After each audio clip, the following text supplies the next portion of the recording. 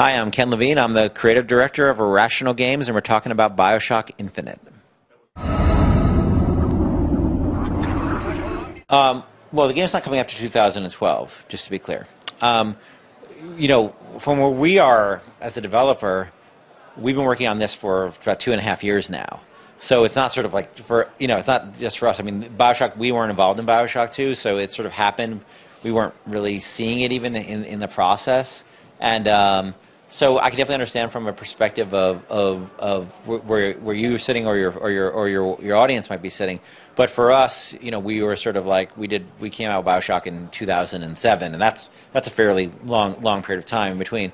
And the reason we're talking about it now, there's a couple of reasons. One is there's a lot to talk about in this game, and usually if you do a sequel, it's like, okay, you do 6 months, 8 months, whatever, because here are the 5 new weapons, here are the 5 new monsters, go.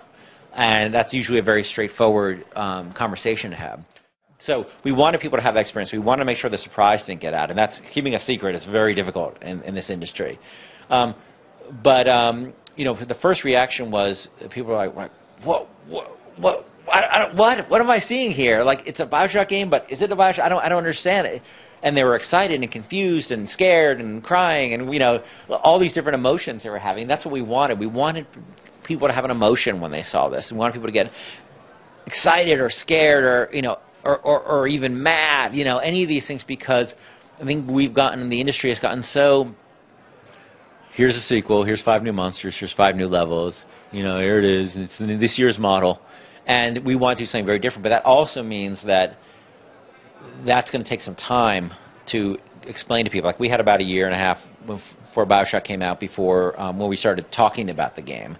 And we thought we needed a similar period of time to talk about this game, to let people understand what we were trying to do and take people through the different aspects of it.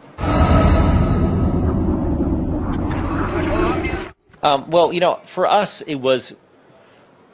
BioShock 2 wasn't sort of the right product for us as a studio. As a studio, we had said what we wanted to say about Rapture, and I'm not saying we'll never go back there again. It's something we love, and I have a big daddy and a little sister, a giant big daddy and little sister in my living room in my house. It's everything to me. But on the other hand, creatively and artistically, I think the team had said what we wanted to say about that, and we wanted to challenge ourselves, because if we're not challenging ourselves, if we're not going to work in the morning and going, oh my God, how are we going to do this? Then we're never going to create something that's exciting and new for the audience, because if we already know how to do it, then you've already seen it, And so we were excited about Columbia. We were working on this demo. There was a fever pitch of anticipation in the studio to get it out there, because it had been secret for so long. I think people couldn't even tell their families about it. Like, you've heard stories about like when they were working on Return of the Jedi, how they'd call it code names. The game was codename Icarus internally. Emails we'd refer to as Icarus. We weren't revealing it to anybody. People's families didn't know what they were working on. My nephews were dying to know, and they were asking me, "Come on, just tell me," and I couldn't tell them. That was really challenging. But we knew that if we waited and we had the right timing for it, the game was at the right point to show, that would have the most impact for people.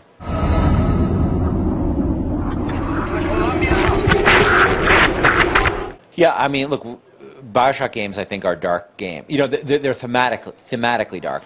I think BioShock 1 and 2 were also visually dark, and it's another thing we want to sort of not be able to use old tricks that we had learned. We want to challenge ourselves, and the first prototypes we did for this game were on a more similar color palette.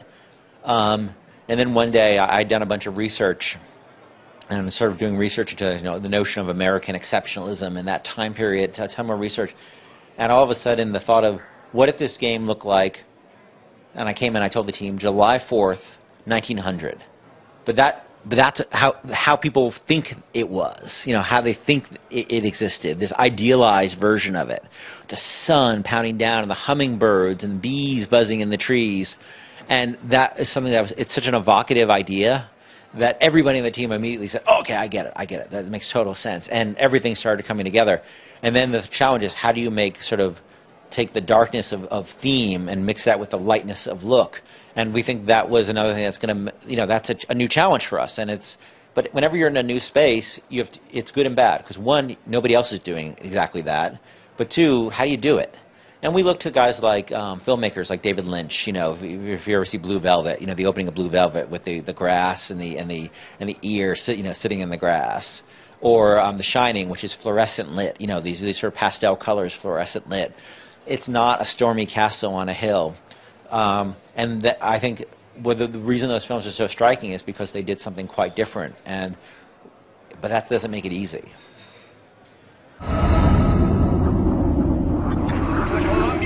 Well, they have the trailer. They'll have the demo soon, in the near future. What?